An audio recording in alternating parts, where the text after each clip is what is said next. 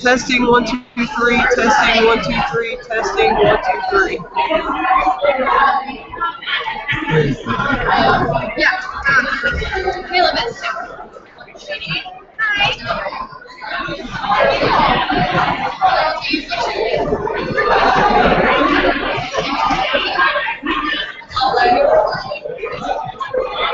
Testing, testing, 1 2 3. Testing 1 2 3. Testing, testing, testing, testing. Well, we just had, we went to the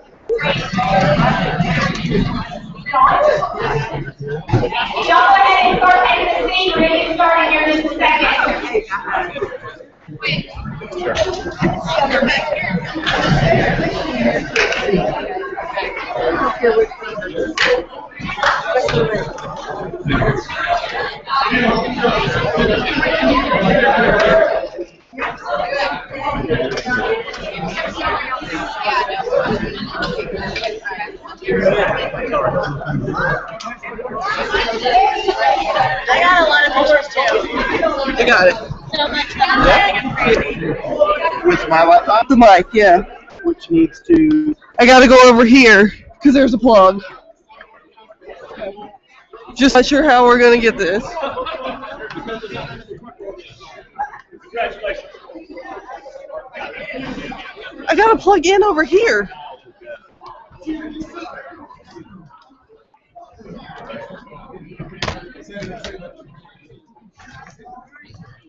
Hi guys, for your attention.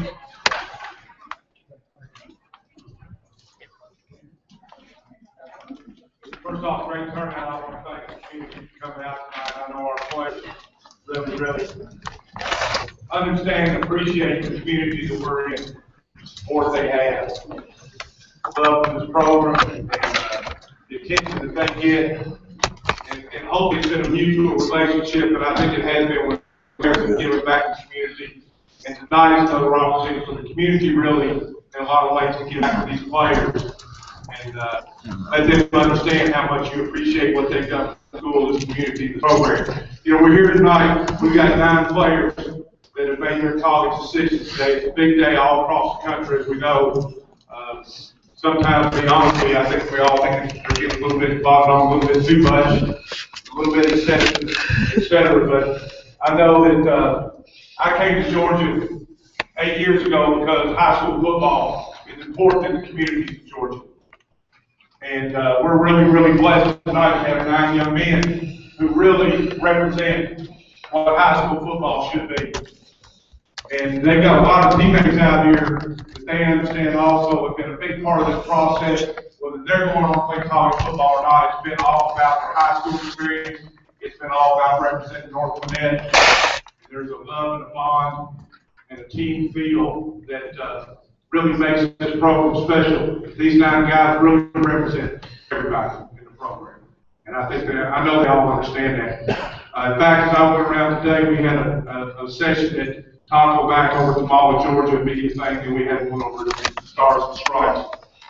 And out of this, no one could be more proud than I was, and the parents that were there were, of how they represented themselves, the way they spoke about themselves, the teammates, the community, the school, and we're really blessed to have the quality young men we have in the program. At this time, I'm going to, what we're going to end up doing is I'm going to turn it over in just a second to Grady over our athletic director to represent our administration in our school. And then I'm going to take it back over, and the position coaches are going to take the opportunity to tell a few stories, maybe get a couple of jabs, the last couple of jabs in, or whatever it might be, with their position players, and then let those young men come up and talk about their commitment today and why they made that commitment, and the things that swayed them that way, as well as to recognize and thank the people that have made a big difference. I know I want to say this, when the players feel this way, and they'll probably follow up on this a lot of way. I saw Tracy Jenkins here. I've seen some of the other guys in the youth program. I really want to shout out to the North Gwinnett Youth Football Association and what they've done to get these young men here to make this program what it is. And I want everybody to give Tracy and those coaches, Dan, those guys that I've seen here, a round of applause.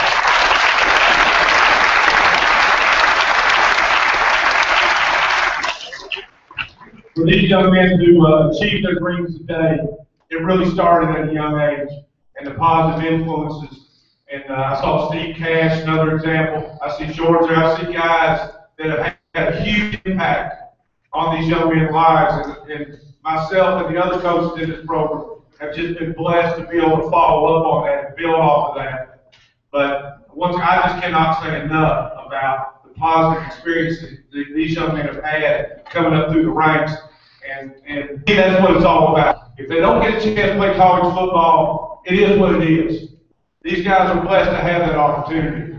But to experience what they've had through youth ball here and on through high school, really, that's a be-all and end-all in itself.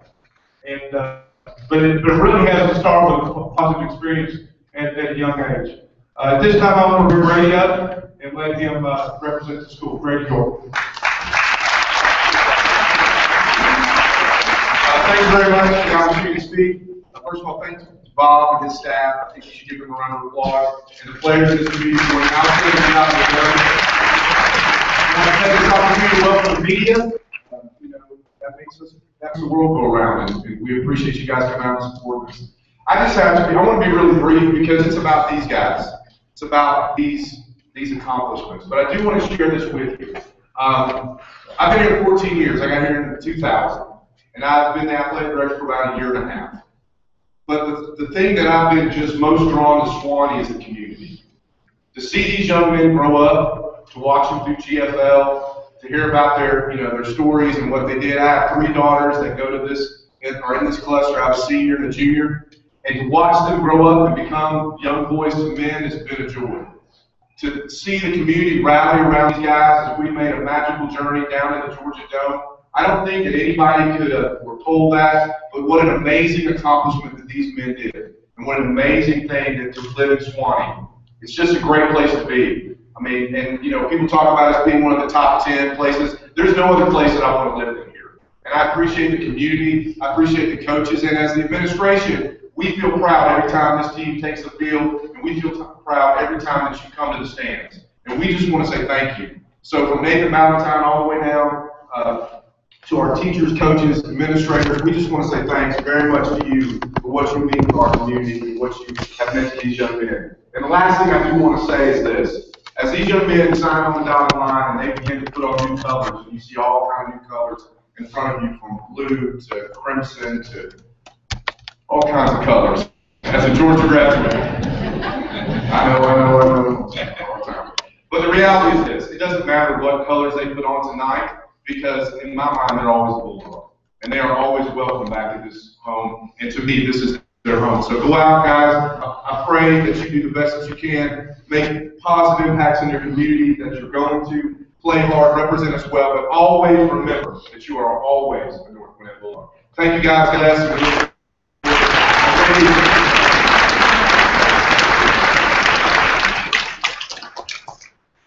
Before before I start with the position players, I also want to give a tremendous shout out to our touchdown club. Folks, I see Eric Young over here is obviously a great representative. And, but to me, the touchdown club is not just about the executive director, president, or anything. The touchdown club, like our football program, is about the people. And that goes back to all the parents that are sitting out here that have been members of the touchdown club, whether it's season tickets, whether it's whatever the event might be, whatever the sales might be going on, whatever, it's all about the kids. It's all about the program. And so to me, the touchdown club is the people. But you got to have certain people that work and help. And I know with this event, I want to give a special shout out. Where's Kim Jenkins? I want to give a special shout out to Kim, who is always helpful with these kind of things.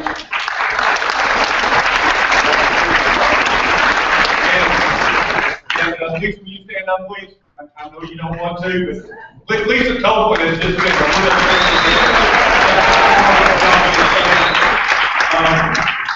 her son has been an absolute fabulous young man to coach this program, and to me, it's the family commitment, and she represents that, and so her son is not signing tonight. It was all about North Gwinnett football. It was all about these young men. She's proud of all of us. So thank you, Lisa. All right, at this time I'm going to go ahead and pull upon Sean Jackson and Sam here. Sean, I'd like to come up and let you do your thing. So we're going to start with Sean. Coach Jackson coaches are inside and one from the outside. He's new to our approach here. He's done a fabulous job. Thank you, guys. Before I get started, based upon my accent, I want to let you guys know that my mother and father were not brother and sister. Real quick. Nights like tonight to me is about dreams. My dream as a ball coach when I was growing up was to never be to win a Super Bowl or a state championship or anything external like that. My dream has always been that I wanted to induct one of my players into the Pro Football Hall of Fame. That's always been my dream. If a player asks you to speak about him in that manner, that means that you meant more to him than just football. Nate Brown means more to me than football. 10 years ago, it's weird, decades went by, I sent 2 players to Missouri. My first 2 players ever. Missouri wasn't like it is now. Since then they won a couple of Big 12 North titles, the SEC East title. They've been in the top 25 bowl games, all that good stuff. Back then it was a hard sell. Not so much anymore. I think this year they finished 5th. Well, 10 years ago you couldn't hardly get anybody to go there, and since then Coach Peoples built, his dream was to build a national program. And in the 10 years, he's done that. The reason I bring that up is this. Over the last 10 years, this is the first time in my career that I've ever recommended anybody to the University of Missouri. And all these kids at this table, every one I recommended to the U. That is a testament to me, to the parents, to North Gwinnett, and to Coach Fire and the culture he shows here at North. In my opinion, there's not a better high school coach in America than Bob. And these kids here are fortunate to play for a man like that and go to a school like North Gwinnett. I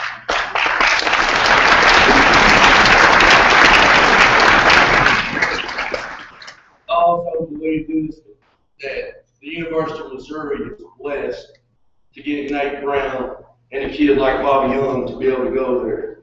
When you do these ceremonies, it always drives me crazy is everybody wants to be enamored with stats. All these media guys and everything, they want to hear stats. Nate Brown led 6A in touchdown catches. He was all-state, all-region. Caleb Scott led the team in catches, broke all these records. I want to tell you the stats that you don't know tonight about Nate Brown and our kids. If I could go pick anybody anywhere in the United States, I wouldn't pick anybody over our kids. I wouldn't trade Nate Brown for anybody that I've ever coached or I ever will coach. It often, people say, well, what about comparing Nate to Caleb? I couldn't. I can't. You know, it drives me crazy when people ask me that. You know, the thing that I'll tell you is this, is they're both great in their own way, and they've both done great things for North Gwinnett. You know, players set the standard high at school, especially at North. Nate has put the sauce way up there here at this school. I'm about to give Nate the best compliment that a coach can give a player, a family, or a team. Nate Brown is a winner. He always has been and he always will be. These kids at North are winners. In the beginning tonight, I told you that 10 years ago I sent 2 kids to Missouri. One was William Moore, and another one was Jimmy Jackson. William Moore is was an All-American at Missouri, you know, all-conference player. He starts at Atlanta Falcons at free safety. He's a Pro Bowler. The other was Jimmy Jackson. He was a running back. Started there 3 years on and off. Big 12 Player of the Week. Had a great career. He graduated, went on to be a ball coach. Jimmy was a coach's dream, man. He had the heart the size of this gym, and he had great character, and he worked as hard as anybody you'd ever want to be around. William, on the other hand, was as determined as any person that you'd ever be around, and he was as athletic as you'd ever come across.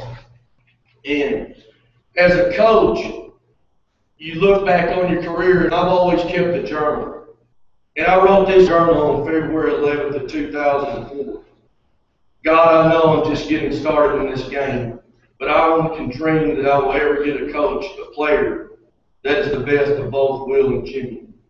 This year, Nate made my dream come true. Nate, you're the best of both those two, and I'm very thankful to be at North Gwinnett, and we're thankful for you to be a Bulldog. Thanks a lot, Nate.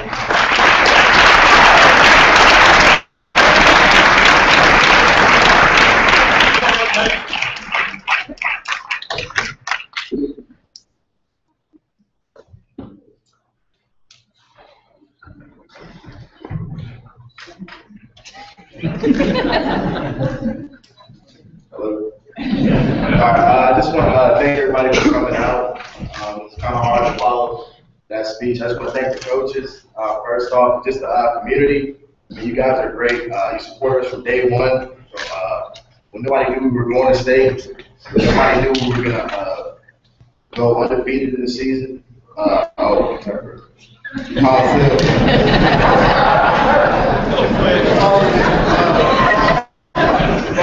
Really, I just want to thank everyone who supported me along the way. I'd like for my parents to stand up.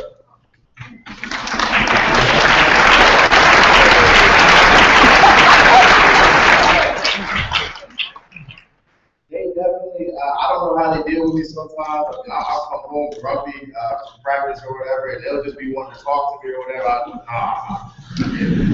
But I mean, they stay on me. They stay true to me. They tell me not what I want to hear, but what I need to hear, and that's really what you want. And I mean, I'm just blessed to have them in my life, and I'm also blessed to just have coaches like Coach Jackson, Coach Bob, the rest of the coaching staff, and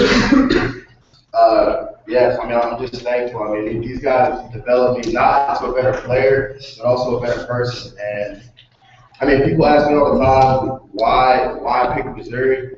But I mean, like, just growing up in this community and being on a football team surrounded by guys like these, I mean, you sort of get the sense of what character really is, of what determination really is, of what integrity really is, and that's sort of the things that I look for in picking my school. And I mean, it wasn't a hard decision when sort of narrowing down my college list.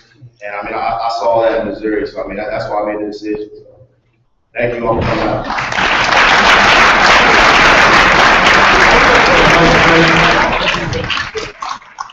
Nate's a prime example of how great competitors have short memories. They move on to the next one. We've all tried to walk down college hills. We're going to stay with the receiver theme, and we're going to bring Coach Umberg up.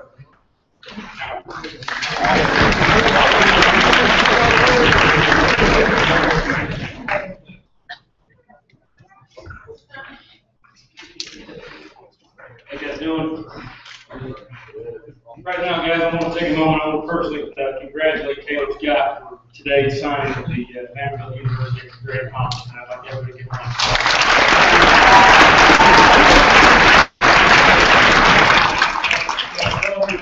Your family, including, I'm sure, share your excitement and what you're about on the next stage of life.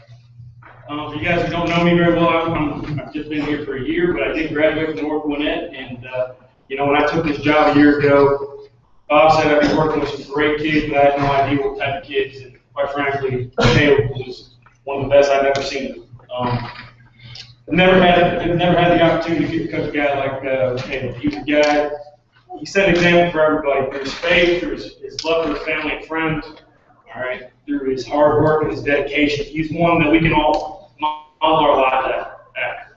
He's a guy that, like Coach Jackson said, in our receiver room, stats were never brought up. It was never made a difference to anybody as long as he won. That's one step we want.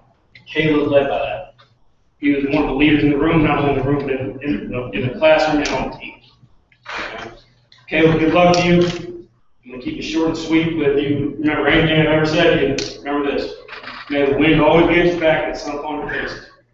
And may the wings of destiny carry you aloft to the dance with the stars. Congratulations.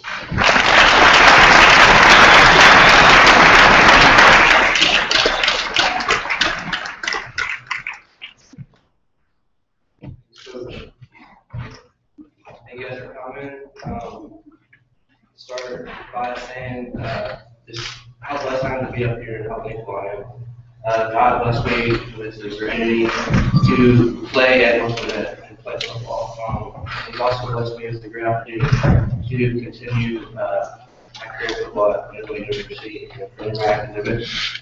I want to start by thanking the people who got me here, my family, and all of them.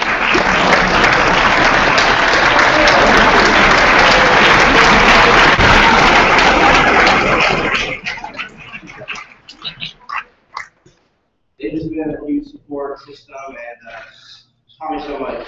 And love you guys, and so thankful for you. My coaches, just for pushing me to be a better football player and just a better man overall on and off the field. And just helping me through the recruiting process. I wouldn't be motivated without my coaches. All the effort they put into getting me out there and my highlights and all that stuff. My teammates, just for making my high school career very memorable, and it's probably my most favorite memories of my life and through football. Thank you guys. My community, the fans, thank you guys for showing up to the games, making it so much more fun than it would be without you guys. And y'all really make it more fun than what it is. I love about Vanderbilt. Been in my family quite a bit. My mom was a cheerleader at Vanderbilt. My dad. That's a lie. It's my mom. My dad was a football player at Vanderbilt. He got out of the cheerleader, actually. That's another story. Not to mention my dog's name is Andy. I guess it's kind of meant to be that I'm going to Vanderbilt. But it was my decision, and it was a tough decision. Did a lot of thought and prayer, talking to a lot of wise people. I decided Vanderbilt, and I'm just super excited about it. So going to Vanderbilt, I hope I can represent what it's all about. And to the signees, good luck and congratulations. And to Nate Dante, I'm going to watch out when I see championship. I bless you all. Go Doors.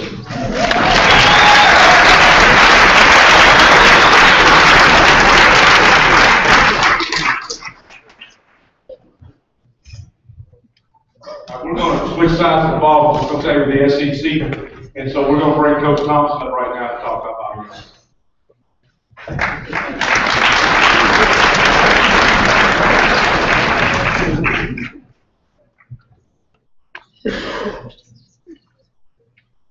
I had the pleasure to talk about Bobby. We have a couple similarities. Bobby wears number 12. I wear number 12 in high school. I think I wore a little better Also, Coach Finkel was a Kent State alum. Myself, I'm a Kent State alum, so coached by two guys from Kent State. You know, and other two guys out there that know other than Saban and Holtz, so it's pretty good pedigree. We talked a little bit about football. You know, Coach Jackson and Coach Umberg talked about how stats really aren't the driving force, they're not. But it is a lot of production on defense. And we do judge our guys on stats. Bobby has all the stats that anybody in the next level would have. The first thing that really stands out to me statistically is he's a 3-year starter. Now, you look at most teams over a 4-year span, team would be lucky to play 30 games. Bobby played 40. He's a 3-year starter. You know, we set the bar high, and we don't have a 10-game season. So going into college football, he's very seasoned, he's very experienced. Just the stats from this year, he had 101 tackles, 65 solo, 34 assists. He forced 3 fumble recoveries, 2 caused fumbles, 2 interceptions, 6 PBUs. He won a big stick award against Stevenson. He won a post honor roll against Norcross with Collins Hill. He won a touchdown club honoree in September. Gwinnett County first team defensive back. Region 7 first team defensive back. So you kind of see the caliber of athlete that the third is getting. And this all comes through his hard work. But tonight is about football, as we say. They're going to sign, they're going to make stats, they're going to do special things for the rest of their life. You know, the great thing about being a coach is we get to know them as a young man. And I want to talk a little bit about him. First, he comes from one of the best families I've met, from Eric, Darcy, Brandon, and Macy.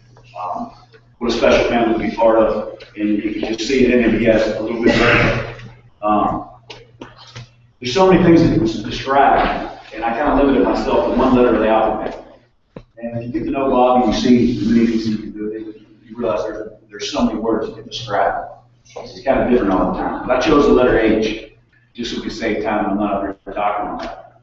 The first kind of goes along with this football, it's hostility. You know, I remember the first practice he played rubber and dog for me. We lined up the EDD drills. And I think he was going to toss Kim, knock Kim down, and, you know, kind of rubbed him up a little bit. And Kim kind of hold that against him probably the rest of his life. You know, everything that he does, his method of play on the football field is so hostile. From drill work to the game field, the intense energy he has. 7-on-7, there was a wide receiver that wanted to line up across from Bob because he knew Bob was probably going to hold him, he was going to beat him up a little bit, and get his own ball pressure. And I just love that about him. Next target, whether it's in the classroom, the weight room, 7-on-7, football, fundraising, he's one of the hardest workers on the team. Anything that he was in charge of is going to be done. It's going to be done first class. Sometimes maybe at the last minute, but it's going to be done. It's going to be done very well. Next is honorable. He's deserving of the accolades that he gets. He's a model for other student athletes to follow. He's a model for all future Bulldogs to follow. If I had a son, I would want him to be like Bob. You know, and what's the next is so humble. You know, I was talking to Darcy today about his signing and how he didn't really want to get up in front of people. He was like, you know what, I've waited my whole life for this, it's time to do it. He is so humble, he never wants to spotlight. Bobby's the type of kid that would rather celebrate with his peers and be the center of attention. He don't want any focus on himself, but he deserves all the focus that he gets. And the last is humility. You know, I noticed this the other day. I was walking through the cafeteria. Here's a kid in 2 days who's going to sign and commit to an SEC college. Now, if that would have been this number 12 in high school, my chest would have been out. And I'd tried to have at least a harem of people around me. But Bobby's walking by himself with an apple, with 2 Doritos, and something else on his plate, with an ear-to-ear grin. He's just smiling and happy to be a student, happy to be at school. You know, and I thought that was so special in who he is. You know, he has no attitude, no more about it. You know, he's friends with everybody. You see it from a Halloween party at his home to a school function. He mixes with everybody. He's the perfect, and he's the epitome of what a high school student should be. And moving forward, you know, Missouri is getting a great young man, a great student athlete, a great family. And to be honest with you, they can't lose. And that's bottom line.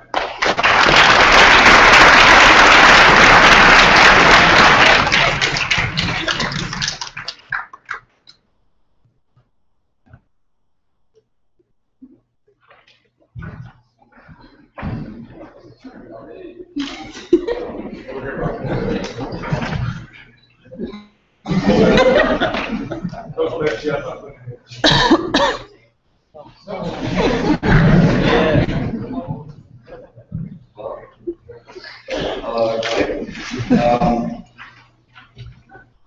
I just want to thank my family, of course, so you guys know what to do.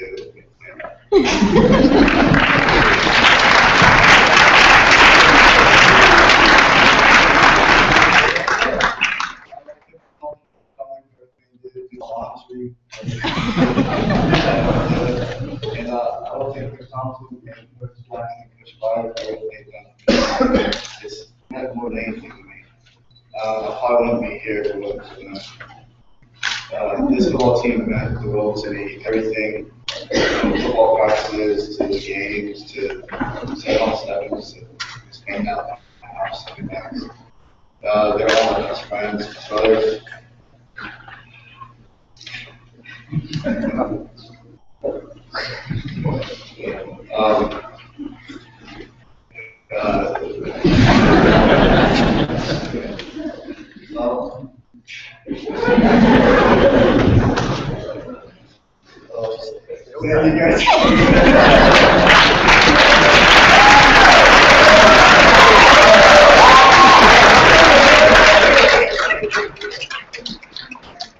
Apparently, during that one retirement program in the country, they thought there was a program, which I'm sure includes a public speaking class. We're going to recommend that 101 per year. We're going to stay in the SEC theme, and sorry, Brady, it's still not cool off, but we're going to bring Coach Tisdale up and let him talk about Dante Sawyer.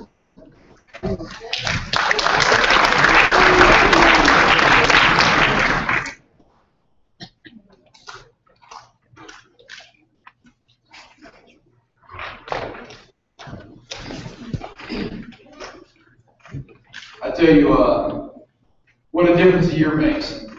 A year ago, I was at Gracie, and we were talking about Dante, but it wasn't nice, I can tell you that. After that playoff game last year where he, the O-line pros, and he stripped the ball in that opening drive and totally changed the momentum of that game, we were talking about Dante. Through luck and God's blessing, I ended up at North Gwinnett this summer, and found myself in a position to now coach Dante, the same kid that we've been bad-mouthing for all semester. So, of course, I had a certain perspective on him. The first time I met him, he came up to me and introduced himself, and was really, really nice. It surprised me because it was not what I had pictured in my mind. The summer I spent, this past summer with these guys, getting to know him, I was really figured out what an awesome kid he is. For those of you that didn't watch any North Gwinnett football, he was the leader of our defense. I told him time and time again, as he went, our defense went. And that is how the season worked. Just to read some of the stuff about Dante, he's preseason AJC All-State. He was the Atlanta Touchdown Club Player of the Week after the Camden County game. Winning County Defensive Lineman of the Year, first team All-Region, AJC All-State, first team for sports writers, GACA All-State, and an Army All-American. That is a heck of a resume. I get asked frequently to compare Dante to the other big guy from Gwinnett County, Robert Medici, last year. And probably the best thing I can say, the difference in the two, besides the physical difference, is football IQ. Coaches talk a lot about football IQ. Dante Sawyer, in my 10 years of coaching, is the smartest football player that I've ever been around. You can ask these guys to practice with him, you can ask the coaches at practice how this kid sniffed out some of the stuff that he sniffed out. Is amazing. In the state championship game, how in the world, I'd like to say it's coaching, that the D-lineman makes an interception on a scramble, but I can say it's not, and it's just Dante's nose for the football, and his ability to get it. Dante has a bright future ahead of him. If he takes care of his academics, stays out of trouble at South Carolina, I hate that he's at South Carolina, where we're at too, but he is going to be an NFL football player one day. And that is an exciting thing for us to look at as North Gwinnett Bulldogs. And I'm proud of him, and I'm excited to watch where he goes. Ladies and gentlemen, Tom Casey.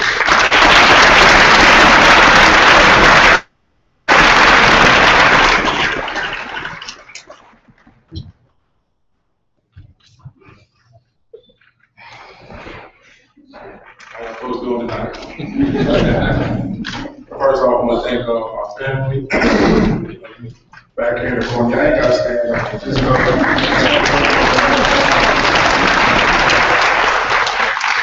it's been a wonderful 4 years here at Oakland High School. I'm truly blessed. Miss Dawn, she came and got me the Fisher Ridge.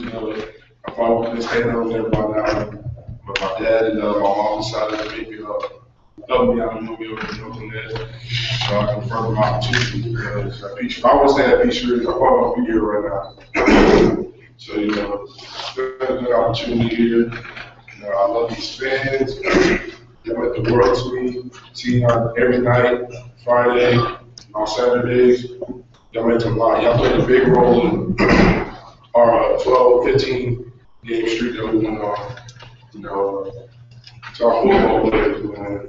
On this that run, come from decal, out there in the trenches, waking up at 5 o'clock in the morning, going out there and doing what we had to do. It's going to be hard to leave this high school. I love y'all boys. It's really everything, but I decided to choose to go to South Carolina because I felt when I went up there, that was where my heart was. Being around the players and whatnot in the community of South Carolina, I compare me because y'all brought me in with open doors and everything. Y'all just really mean the world to me. I really want to come to so thank y'all for coming down tonight, coming to support our and our guys are signing. Thank you again.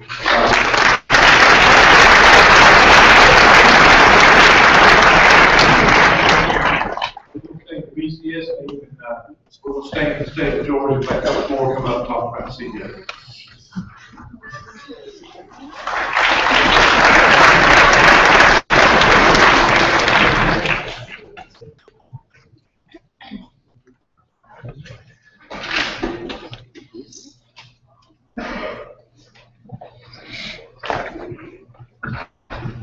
I'm not much of a talker, but I will say this. The first time I met CJ, I gave him a little handshake and I tried to feel on his arms because he was a moving. So you try to size him up just a little bit. Okay. He's pretty good, pretty thick. Then we got out on the first day of practice and I believe the safety came down to make a tackle, lower the shoulders, broke stride. We got to do it. So I was very fortunate to coach a young man like CJ. Started off the season hampered with a toe, but he made the best of that season. We got to that Collins Hill game, and we lost that Collins Hill game. And CJ's never a kid that he's always smiles, always laughing. But in that locker room, okay, he was upset. And it was written on his face, it was written on his body language. And at that moment, okay, him and the rest of the team committed to having the season that they did. Okay, in that last half of that season, and to show you how committed, we played 5 playoff games. He had about 800 yards in those 5 playoff games. And that is that true commitment to his dedication to the team. Now, there was a guy that said that a man can decide his path, he decides his habits. Okay? The habits that CJ has, okay, is what defines his success. Okay? Because he is going to be in the room watching the film. He's going to be talking to the coach, asking questions. He's going to be in the weight room the extra time, making sure that he's doing what he's supposed to do, or getting outside training to make sure he's the best he can possibly be. But not only that, CJ is also a pretty good student in the classroom, because without that classroom bit, okay, you wouldn't be sitting where he's at. Your talents can only get you so far. That academic standpoint gets you to that next level and puts you in a position to be at a place like Georgia Tech. And the thing is, at Georgia Tech, he's going to play football, but he's making a life commitment, a life choice that's going to sustain him for the next 40 years of life. Graduating from Georgia Tech and the degree that he will come to Georgia Tech will give him a platform for life. Okay, now we talk a lot about kids going to football, going to school for football, and they get the accolades now, but football only lasts for so long. Football only lasts for so long. You guys are fortunate that you got 4 more years for football at the college, maybe 5 if you're red shirt. Okay? But at some point, you have got to start your life. And you guys have that opportunity right now. CJ's going to Georgia Tech, the rest of these guys are going different places, start that new chapter in their life. And that's what the true blessing is with these guys making these commitments today. CJ, hey, you made my year fun. Okay? The talks we had right before the game, I remember the last one, the pressure's on, okay, and I put the ball right there. Hey, I saw the guy, I saw the passion he had for the game. And that made coaching football fun. You made coaching football fun, and I appreciate you for that. CJ, look at me.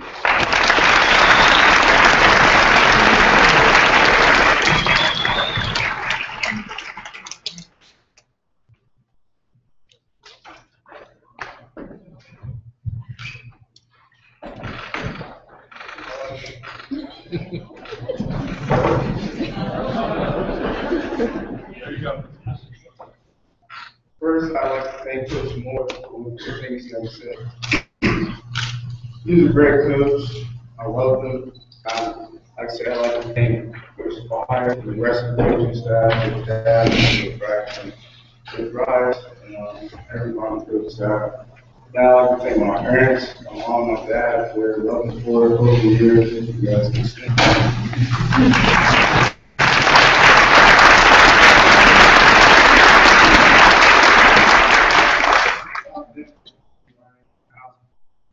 It's been so supportive over the years, just for staying on me. Even though I get mad sometimes, it's always stepping up right now, and I really love it for that. And also, I like to thank my teammates, the young boys over there. And I like to thank the community for being behind me. It's a great play in North Connect. I wouldn't trade this season for the world. It was just great coming out every Friday night and seeing stands full, kids cheering. It was amazing. I wouldn't trade for anything.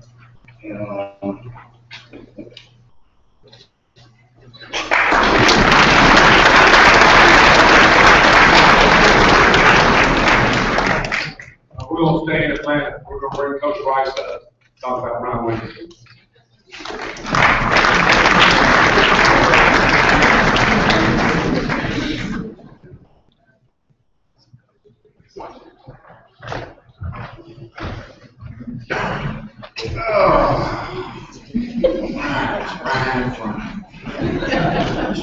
Brian had me crying some days I go home to practice. But I love him. Me and Brian have a very special relationship, like I do with each and every one who plays on the team. I love each and every one of my kids, but I love them different. And Brian is a lot like me in a lot of ways. When I got here for my first year last year, I saw something in him even when he was a running back that was special. And I went to Coach Spy and I asked about him. I said, who is that kid right there? He's going to be all right. Lord works his magic. Because Brian had something on his heart. He came to me and he said, Coach Rice, I think I can play corner. I said, well, son, you have all the tools. You're great. I wouldn't mind having them. So a couple trades and a couple, peanut butter and jelly sandwiches later, Coach Spy gave him up. And he's mine.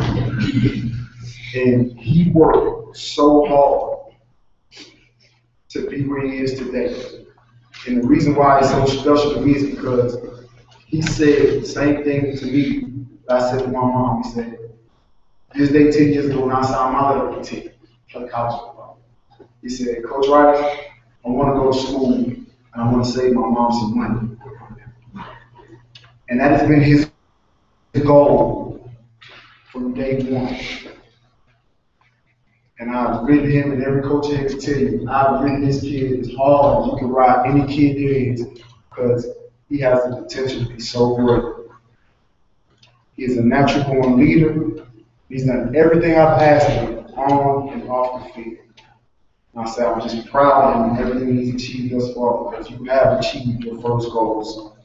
You told me then that for scholarship and you wouldn't have got it. You wrote the book.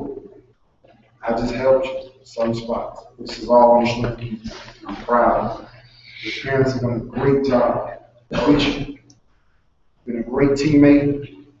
You take me to a place as a coach that I've never been. I've never been past the second round of playoffs as a coach ever, as a player or a coach.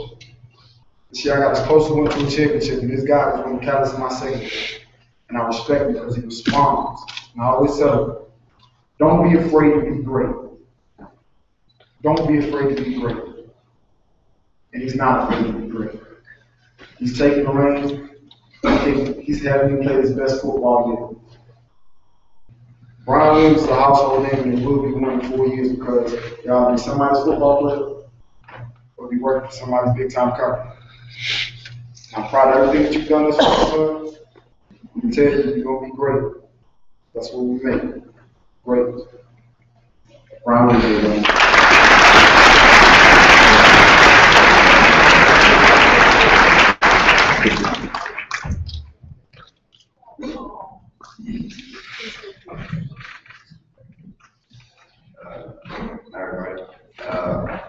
I just want to give a shout out to Coach Rice.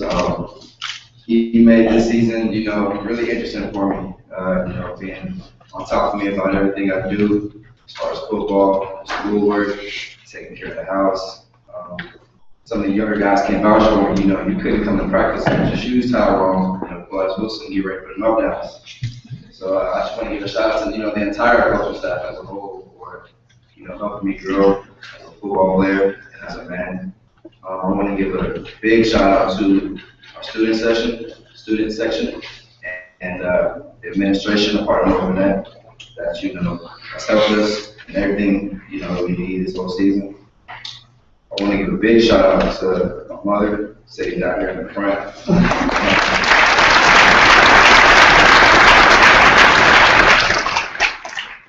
Like Coach said, one of my goals for high school was to not only be able to go to college, but go for free. Some of you might not know, but being a single black mother, in America is not the easiest thing in the world. So I felt like, I could just use my God-given talents as far as football and my smarts, help her out as much as I could. But she just does so much for me, day in and day out. I want to give another shout out to the fellow signees and the fellow North Carolina teammates, just making this season just so great. Wonderful run, that we had, starting in the dome, and then, that's what we said the entire season, and, you young guys helped us do that, as a senior class. So I just want to say good luck to the rest of you guys, good luck to all the signees, wherever you guys go, and good luck.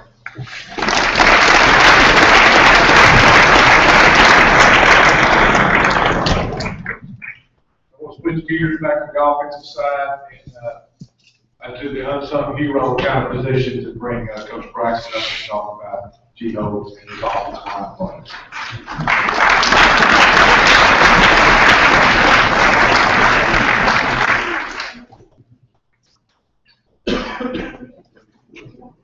G-Hole's a brainiac is great too, so God bless you.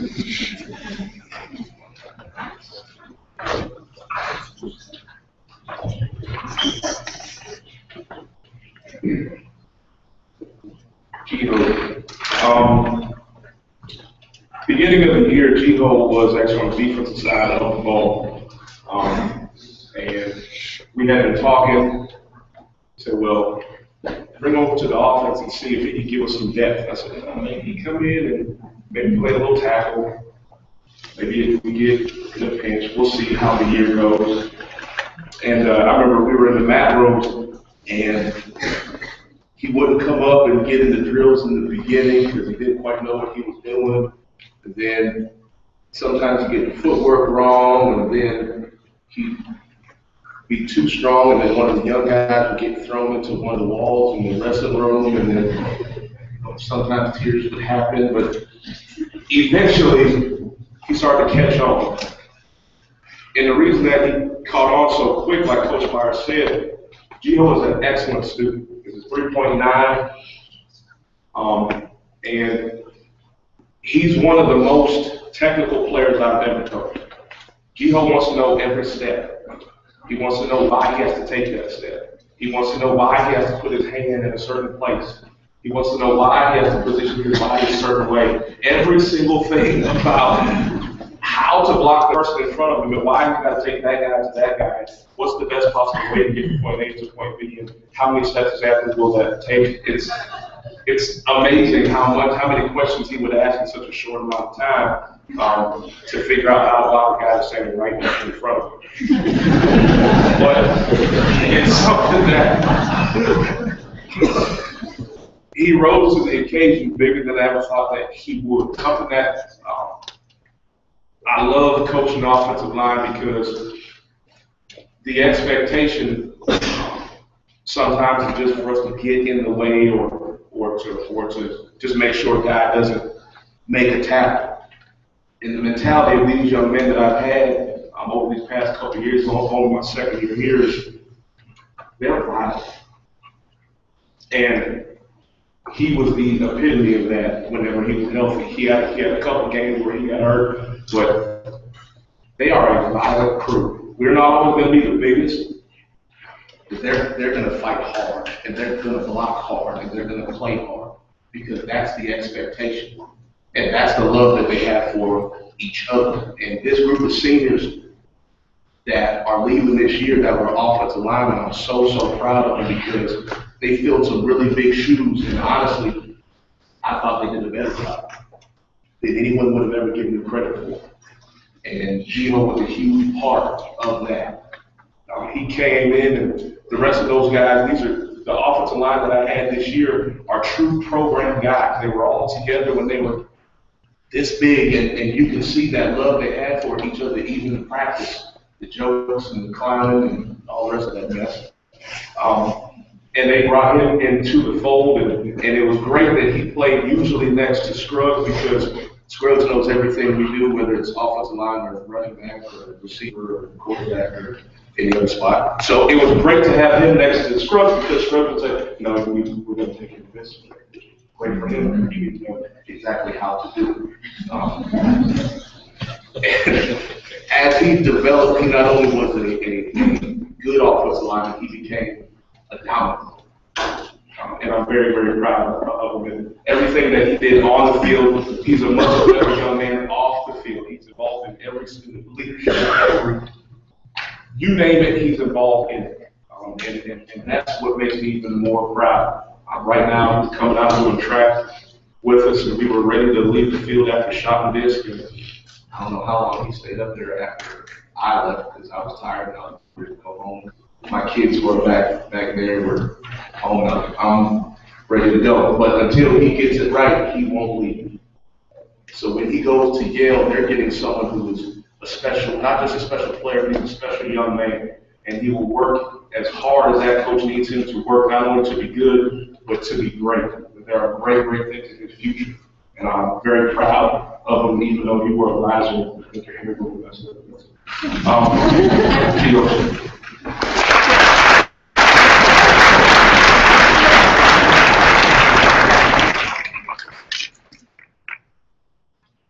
Hey guys, first and foremost, all the glory of this goes to God. You know, I'm just so blessed to be part of this program.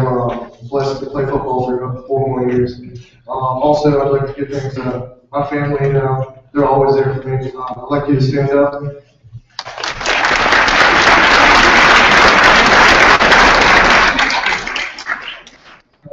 Coaches, You know, they're always there for me every step of the way. You know, sometimes you seem like they're yelling at you for no reason, but it's always for a reason. And the team, you know, so many memories we've made with them that you'll never forget. You know, a lot of times when you're in the season, you don't see anyone else besides the football team. You know, it gets a little stressful, but they become your brothers, and it's truly family. And that's one of the reasons that I also chose Yale, because it really feels like a family. It's family mentality. Their residential college system makes you into this like college, and the coach is really welcoming. It's part of a great tradition. They've won many national championships, not in my lifetime, or my parents' lifetime, or probably not my grandparents' lifetime. But it's a great tradition, and that's what I like to take my talks to. Roll Dogs.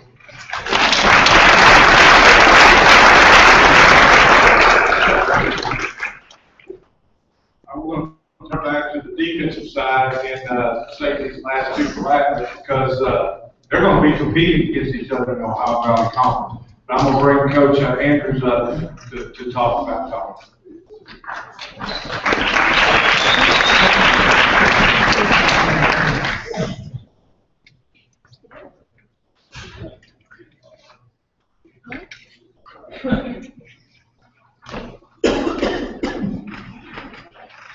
Tonight's an extremely special night to watch all these young men prepare to go on and play college football.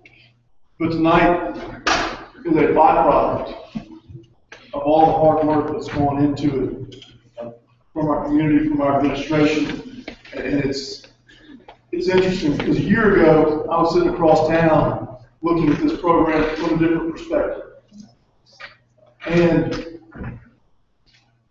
it kind of enamored me a little bit. What's going on in North Gwinnett? And having been here for about 6 months, I know what it is. It's that everybody, when I say everybody, from coaches to the administration, to the parents, to the community, to the businesses in the community, they care about each other.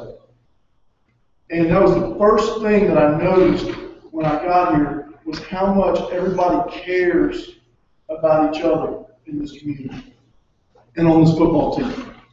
And so I walk up and I show up the first day of spring, or first day of summer workouts. I'm there, and this guy rolls up and his name's Tony Bradley. He says hello and introduces himself. He says, I've been injured, but I'm going to be back. I said, okay. And I didn't know all the details of everything, but I knew that he had had ankle surgery. He was starting to work himself back into it, and then he tells me that he's had a setback. And in my mind, I'm going, Tony, probably not going to be playing a whole lot this year. Because it was getting late in the summer, and he was still in a lot of pain. And as the summer wore on, he started to get better. And it was the week before we were going to start practice in August. We went to a 7-on-7 in Hoover, Alabama, and Tony could play. And obviously he was rusty, but he was out there moving around a little bit. And we were about to, it was the first day or the second day. It was the second day, and he went and he made a play on the ball. It was a nice play. And he got up kind of awkward, and he asked to come out. And I didn't know Tony real well at the time, but everything that I'd seen on him and all the film that I'd watched on him, that wasn't normal. And he sprained his AC joint. I'm going, gosh, he worked so hard to get back into the groove, but he has another major setback right here before we start the season. And I tell you the story about this because I believe in the power of mind. And Tony has an incredibly strong mind. And in society and life, what happens is people will paint the picture of what they want or don't want you to be. But in our mind, we can overcome it. And Tony had some setbacks that a lot of people could have said, you know what? I'm just not going to be able to get it done this year. But Tony painted the picture that he was going to be a starter on this team, He was going to lead this defense. He was going to be a leader on this football team, and this football team was going to be successful. And he painted that picture. And no matter what setback or whatever got in our position in the way, he wasn't going to allow it. And tell you, I'm extremely proud of him for that. A couple of stats on Tony. Tony is 6 feet tall. His weight fluctuates.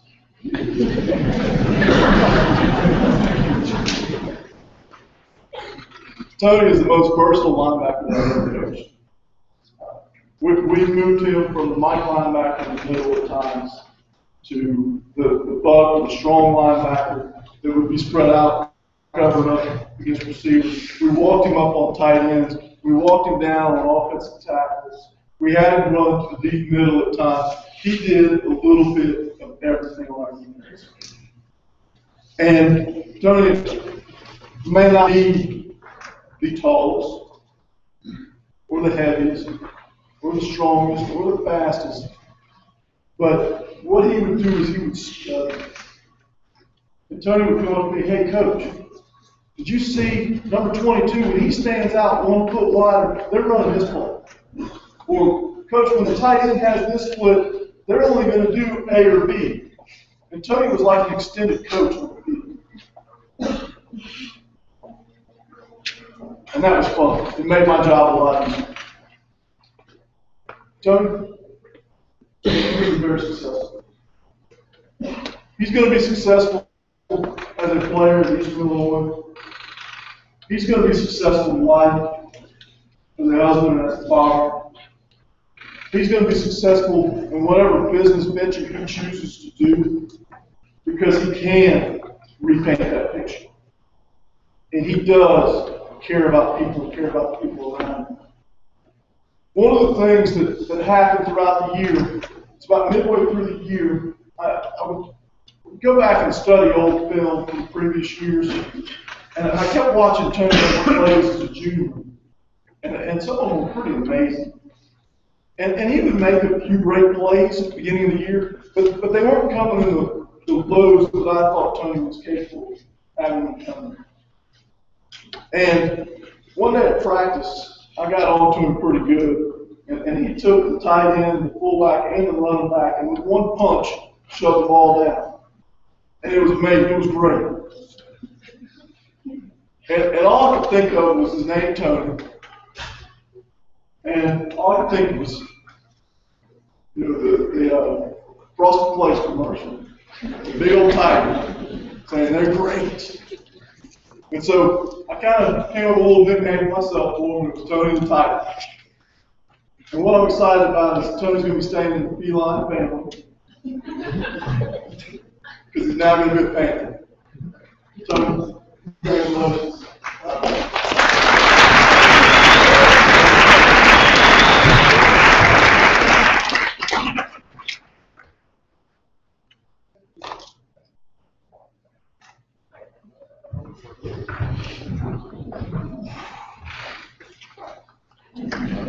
First and foremost, I want to thank God for giving me this opportunity. I want to thank all these coaches, my beautiful mother. Again,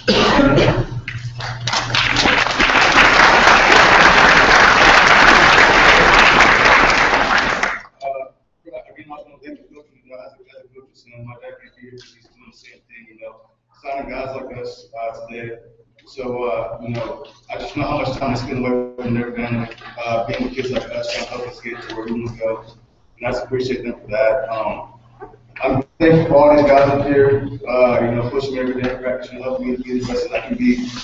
A week ago today, I did not think I was going to be standing up here, but, with the help of the people around me in this community that made that possible. I'll be playing the next 3 years at Eastern Illinois. It really wasn't a hard decision after I went through my pitching visit. And surrounded by guys just like the ones that are here, care about each other more than they care about themselves. It's all about winning. And their goal is to win a championship, like our goal is to win a championship. So I'll be a Panther the next 3 years. I wish that people if you want to.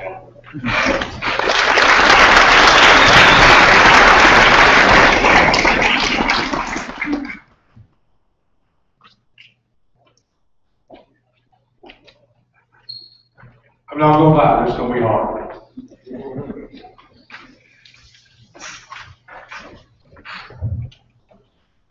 I told myself I wouldn't cry. It's not real much. I'm blessed, obviously, in a lot of ways, to have a whole lot of sons every year. I consider my sons.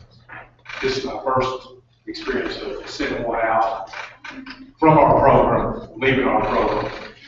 And I feel great about the experiences he has had, just like the other sons, all the guys that play here, and the experience they've had. I say him for last because my coaches tell me all the time, I treat him last. And so I just thought I'd stay with that theme. We can be last. So, but I know this, I speak for him in saying as a coach here, wow, I let him talk about his mom, his sister, all that kind of stuff, my daughter, all that kind of stuff. But I came home the other day, and my wife said, you won't believe what happened. I was at the store the other day. Of course, she spent the last 8 years coming out of the store as Coach Byers' wife. She comes home the other day and she said, well, I was checking out at the store, and the lady saw my license, my paper, and credit card. She said, oh, you're the quarterback's mom. That was really, really cool. Instead of being the coach's wife, it turned the other direction. Now she's the quarterback's mom. You know, I think being the coach's son has some curses to it.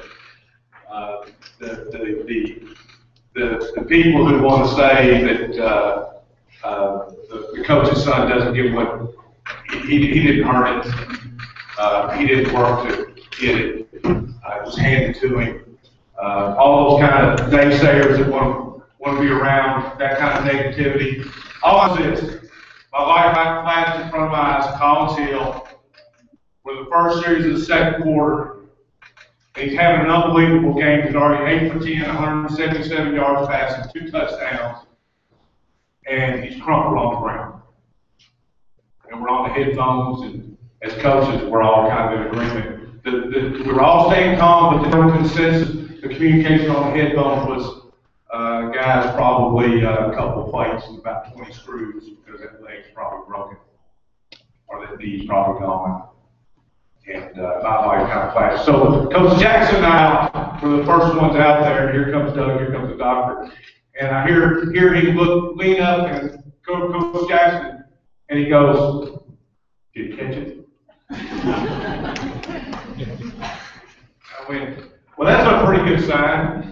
And then he's, but then he's kind of like, my knee, and then he's like, all down my leg. Well, fortunately, the ankle game, the long story short, he just missed a couple games with back. But I think that was really the defining moment for our team. That was the time that Trey was talking about. CJ really kind of taking over after the game, emotionally and verbally, and as well as the rest of the team. They even committed that much more.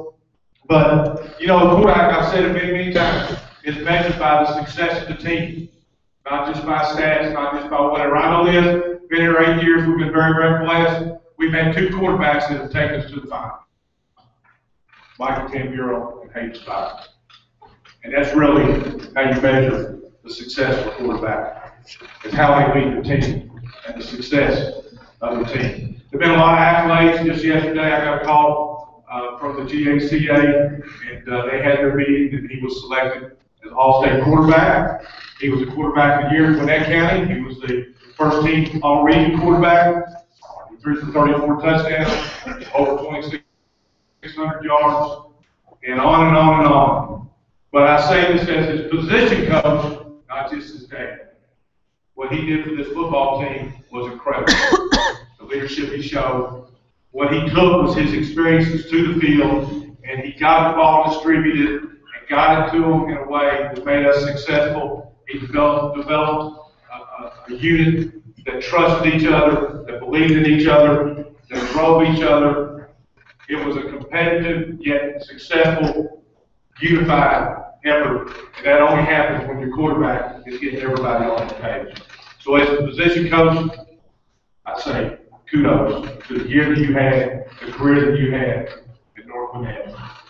As his dad, I love you and I'm proud of you.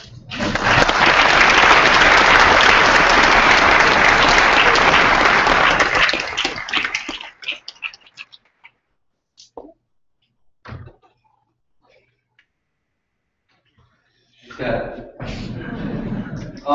First off, I want to thank God for giving me the ability to play football. Secondly, I want to thank my family, my dad, my coach, my mom and sister to stand up to me. I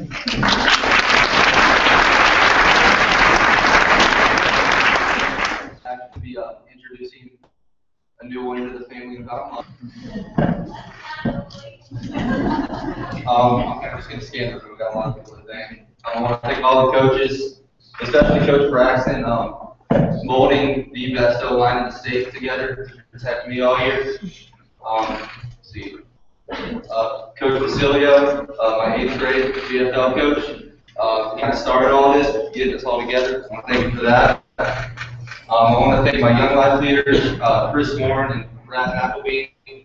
They're people I can always talk to about anything, no matter what's going on in my life, and they're not going to judge me for what I say. I want to thank Coach Hobbs, all the way in the back. He was the senior coach here.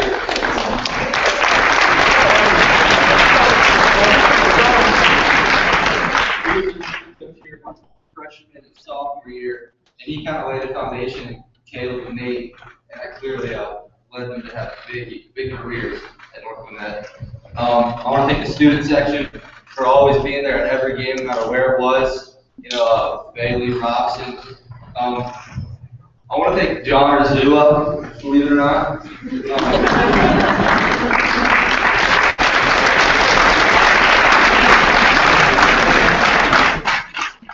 He honestly saved this season for us. I got injured in the Clemson Hill week, and 2 weeks later we were playing Peachtree Ridge on senior night. And I had it was in my mind that I was going to play that night no matter what. And I warmed up throughout the game. I thought I was going to play. My dad thought I was going to play. The whole coaching staff thought I was going to play.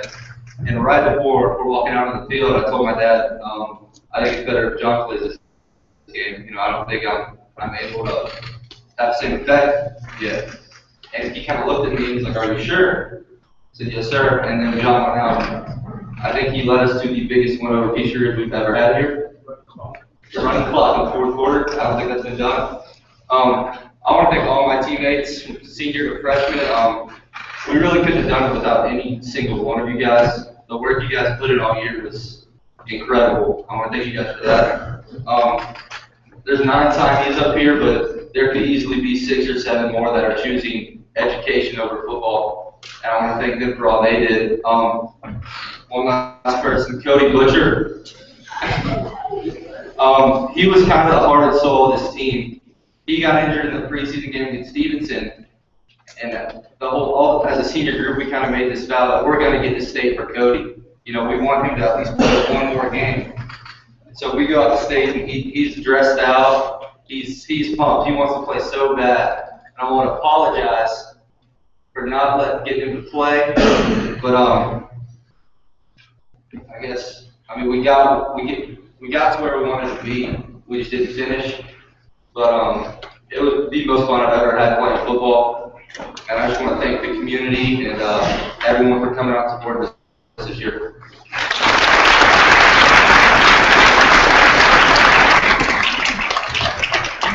Always didn't know what he's doing at Murray State. Chris Hyatt, the head coach there, is a long-time Georgia guy.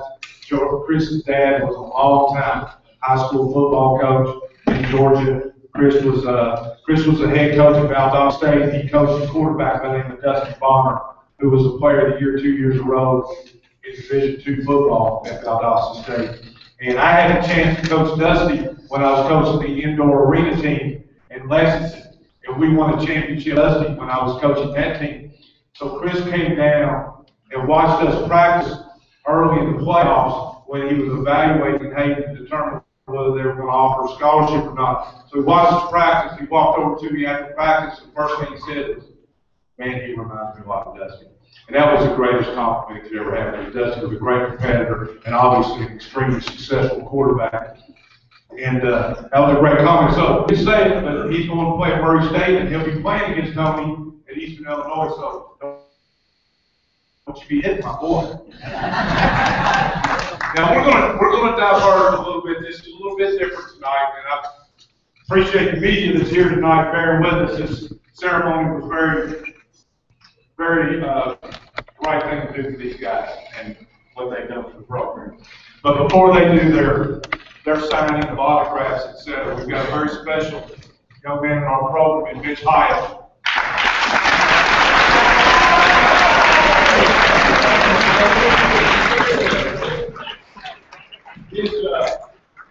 Mitch is really just another outstanding example of what this community produces in terms of character, work ethic, commitment to team, commitment to each other, commitment to being excellent in everything they choose to do. I'm very blessed to have the opportunity to coach Mitch. I've been in this game a long time. I've had some great players. You know, Coach Jackson was talking about William Moore and his career as a Pro Bowler in the NFL, and no one ever knows how any of this is going to play out. And I'm not going to stand up here and make those kind of predictions, because to me, that's not what a high school football coach does. High school football coach should be about high school football. It's about team, it's about community, it's about these young men growing up and learning to challenge themselves to the max in so many ways, and to learn to live in this community and in a bigger global society, to give back. And to me, Mitch is more about giving back to this football team than he is about himself. And that's probably one of the, I'll let him tell why he's making the decisions he's making now, but I know in my heart what it's all about. And so Mitch is ready to make his decision. We're blessed that he is recognized as one of the premier recruits in the nation. Some rating services have him as the #1 recruit in Georgia. Some even have suggested he's the #1 recruit in the nation. I don't know how you decide those things. I just know he's great for North Gwinnett, and he's great for North Gwinnett football. And that's all I really care about right now. Mitch Hyatt.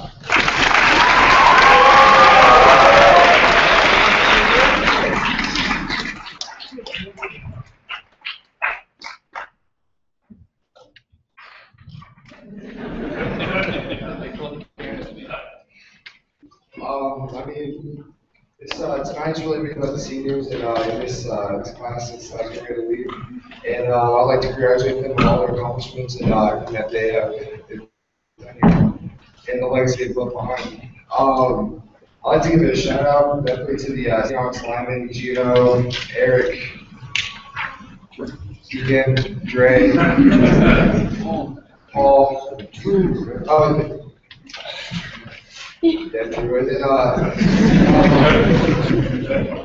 I'd like to thank my family definitely for being there with me and sort through everything and definitely support my decision. Also like to thank my coaches and the whole training staff for guiding through all this stuff I've had to deal with. And I'd like to announce I'll be making my commitment to Clemson University.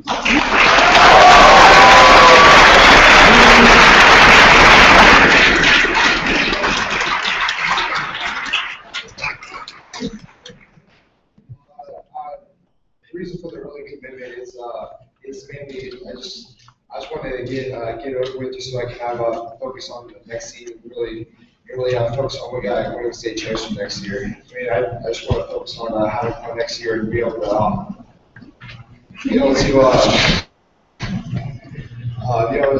with my teammates, have some fun, and just get after it next year.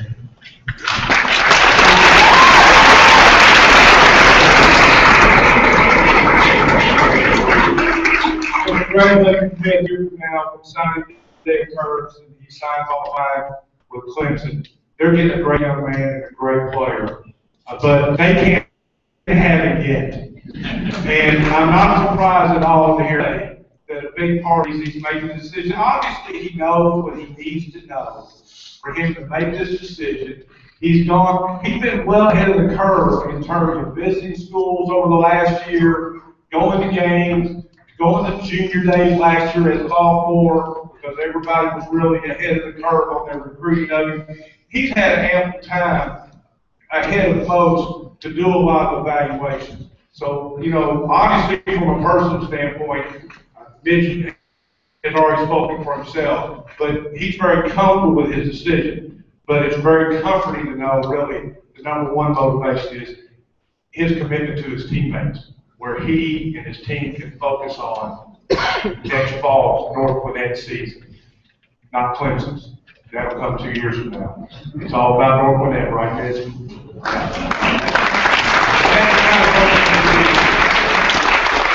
At this time, I know it's been a long evening, but my gosh, we could go on and on about these guys. I would like to let the community